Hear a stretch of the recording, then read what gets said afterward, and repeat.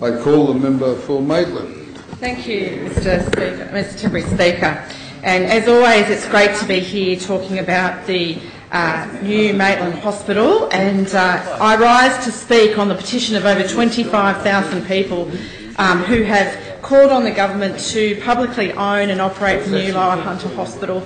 After 7 years, Mr Temporary Speaker, 3 premiers and 2 health ministers, the people of Maitland have finally got the outcome that they fought so hard for. Now, just before Australia Day, what better day? In fact, I think we should rename it Maitland Hospital Day, because that is the day that these people in my community won the debate that we want a fully Australian public health system in this state. And that was just the day before Minister Hazzard had announced that the planned privatisation of the new hospital would be abandoned. Now, this is a great victory. It's a victory of people power over an agenda that members over on that side of the House fought tooth and nail to reject. In fact, the member for Upper Hunter, it's all very well for the member for Tweed to say that he wants a public hospital. He got one because... Member for Maitland, would you put your comments through? I did. I was saying, Mr Temporary Speaker, it's all very well for the member for Tweed to be talking about this because his was never at risk of privatisation. But the member for Upper Hunter, whose community, whose constituents will be using the new Maitland Hospital, he was up here and tried to tell a gallery full of people that it was a good thing for them to have a PPP. And now, lately, we know that the government has said that they agree. They understand that a PPP was not the way forward for their community. And why is that not the case? Well, we've got 5 public hospitals that the former health minister announced back in 2016 that she was going to privatise. Wyong, Goulburn, Shellharbour, Bowral and Maitland. And I have to pay significant tribute to the member for Wyong, the member for Shellharbour, who is here with me today, who fought with me and their communities and my community to ensure that this travesty against public health in our community did not take place.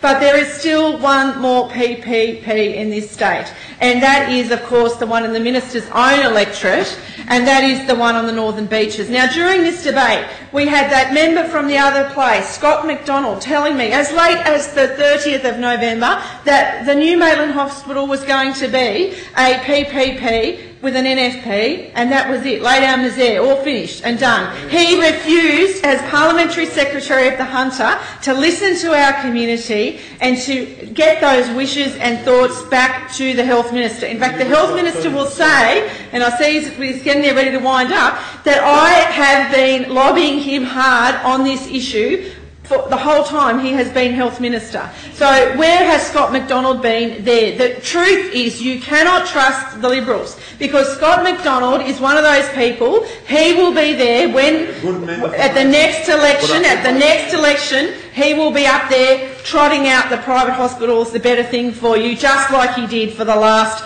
3 years. And we've got to reject that model. We have got real issues coming up with that Northern Beaches Hospital. They've got transitions. A lot of staff have said to us they still don't know if they've got a job to go to less than 9 months out from the hospital opening its doors to the public. The government's abandoned the Manly and Mona Vale hospitals by not replacing staff. In fact, those hospitals... Minister, point of order, if you'd like to step back. Wants to talk about the hospital in my electorate, she should do so by substantive motion. This is about a petition to do with her community, which I'm happy to talk about. She should stick to it. She's just being a little silly at the moment. Thank you, Minister, for your feedback. Always appreciated from you very much. I'll uphold the point of order. Member for Maitland, if you come back to the leave of the petition. Thank you. Thank you, Mr Temporary Speaker. I want to say, in relation to the hospital in my community, that we sent a message to the Premier. We sent a message to the Health Minister, not just this one, the one before him, that our community would not accept anything other than a public hospital. I want to thank the Maitland Community Unions Alliance, the New South Wales Nurses and Midwives Association, the Health Services Union, the Australian Salaried Medical Officers Federation, the Retired Unionist Network and Unions New South Wales for their unwavering support in this fight. And I want to urge the Minister and I want to urge this government to reject, out of hand, do not turn your backs on the good decision that's now been made after 7 years. We need hospitals in our state to remain public forever and ever. Thank you. Well said. Thank the member for Maitland. I call the Minister. Thank you, Mr Deputy Speaker. Mr Acting Speaker, I should say. Mr Acting Speaker, well, obviously, as the member for Maitland has just observed, the government has delivered on a promise to ensure that there will be a new hospital at Maitland. The former minister, quite properly, indicated that she would look at a range of options to try and deliver the best possible hospital facilities to Maitland and indeed other areas. She indicated that would be looked at, assessed. That is what's happened. This government has the benefit of being a very effective government in terms of ensuring that the economy is such that we can actually build the infrastructure that's necessary for our hospitals, for our roads, for our schools. I was here for 16 years and watched the economy of the former Liberal government absolutely decimated by the former Labor government. And over those years, it became more and more obvious that they were completely incapable of managing the state's economy. And as a result, despite their best intent, they were incapable of delivering the hospitals and the roads and the schools. And indeed, I recollect a discussion with a senior minister about the fact that, and I won't name the minister. And for Maitland, you have a point of order? Minister, if you'd like to step back. Point of order, Mr Temporary Speaker.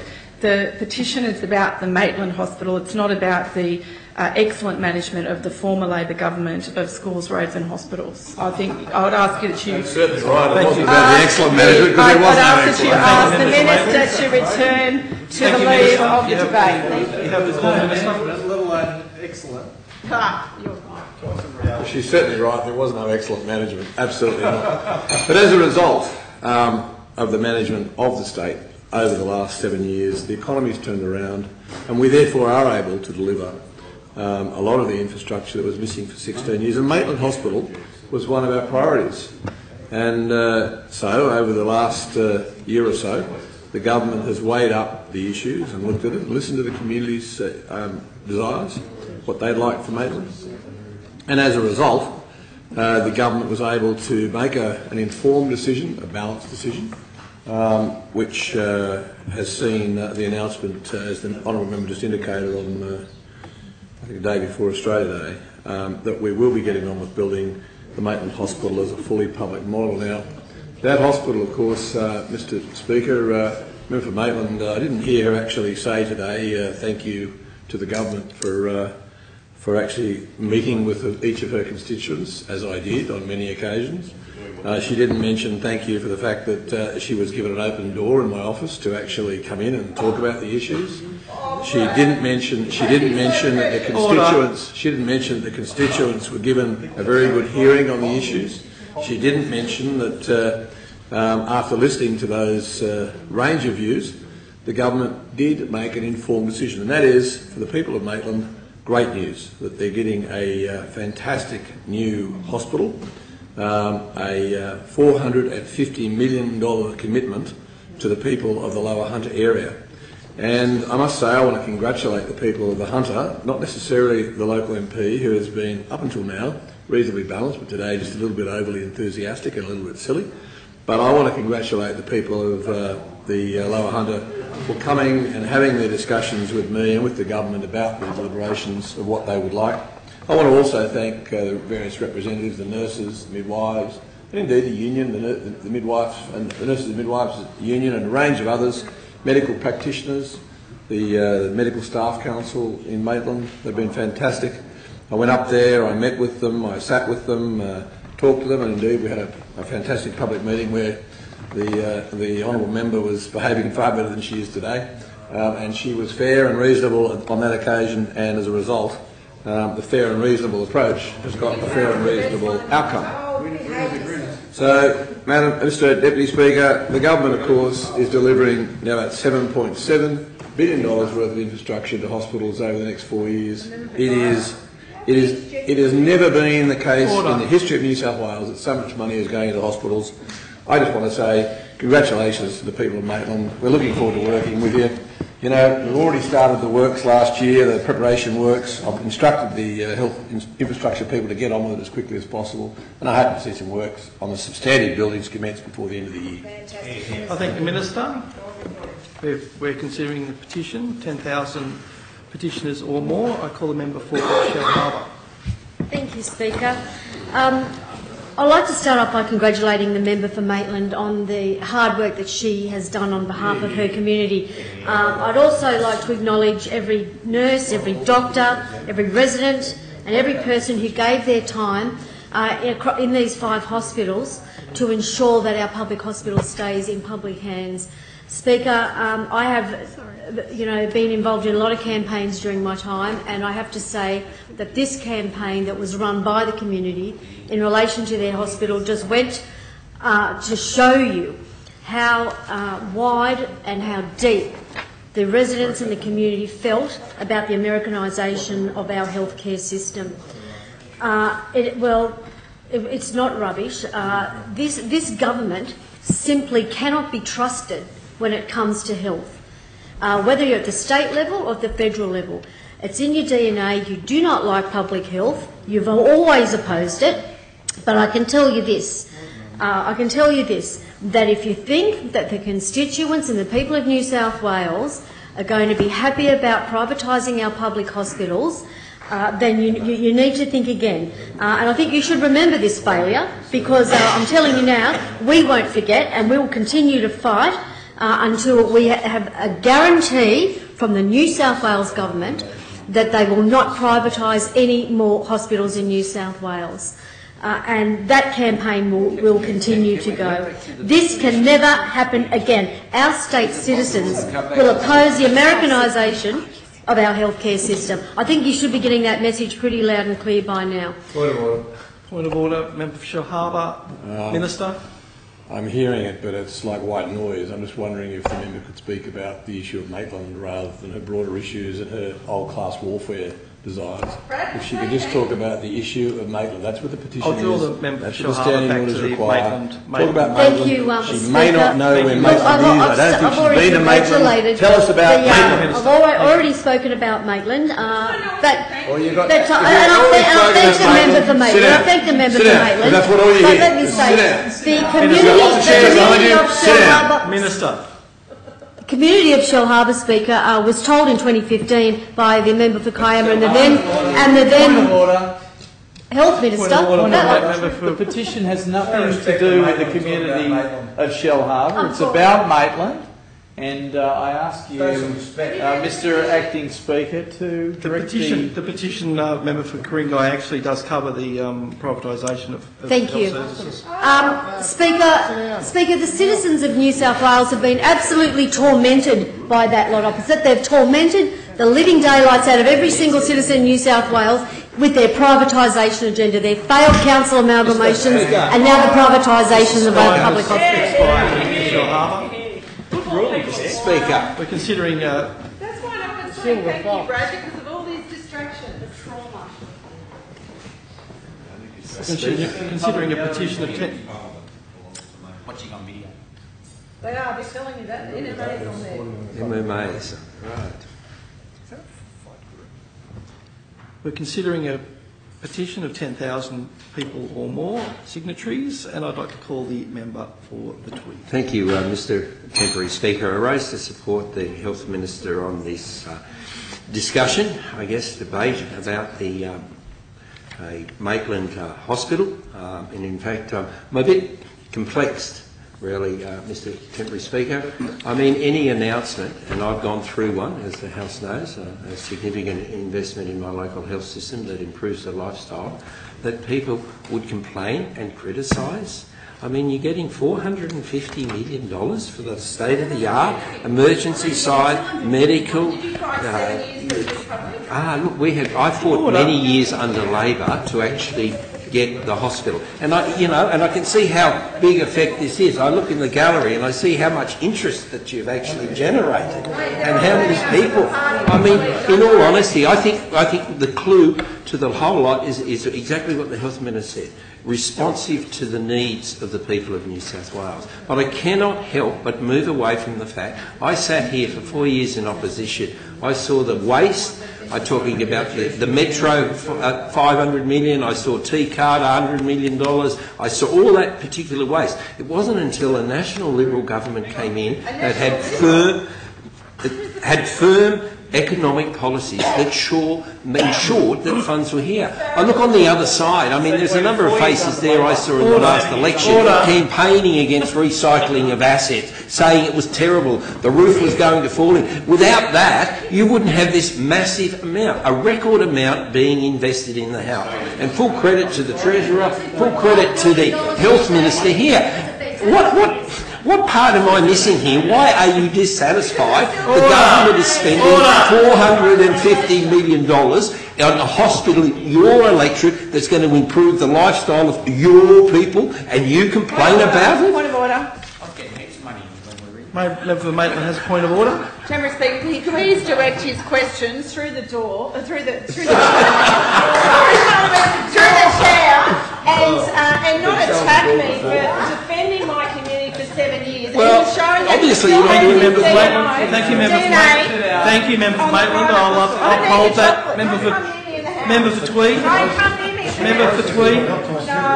The member for Maitland doesn't understand rhetorical chair? questions, and because they've got a very deep edge. But once again, I'm just absolutely amazed that somebody would complain that their hospital is getting $450 million. You are complaining about it here. I've heard the statements from you. I've heard the statements from Maitland. I've heard the statements from the member of Shell Harbour. I'm just absolutely gobsmacked. I'm sure the people, if they heard that you were complaining that the government's spending that amount of money in their electorate, and it's a problem. Member for Maitland. Hang my head in shame. Absolutely shocked. Seek leave to make a contribution. Is leave granted? No, it is granted. It is granted. No, leave. It's been. Yeah, well, you know what? No. Well, I don't want to give leave because they're not actually agreeing. They've got a new arrangement for a hospital. They shouldn't be carrying on. He's not a member. I'd like leave to be granted. Wait to hear what I say. Yeah. Thank you. Is leave granted? Is leave granted? Technically, Yes. technically one member objects, but I'll withdraw my objection. Unlike you. The whip was trying to overrule me. Thank you. I call him member for Wyong. Thank you. Member for Thank you, Speaker. I thank those on the other side for the indulgence. Mr.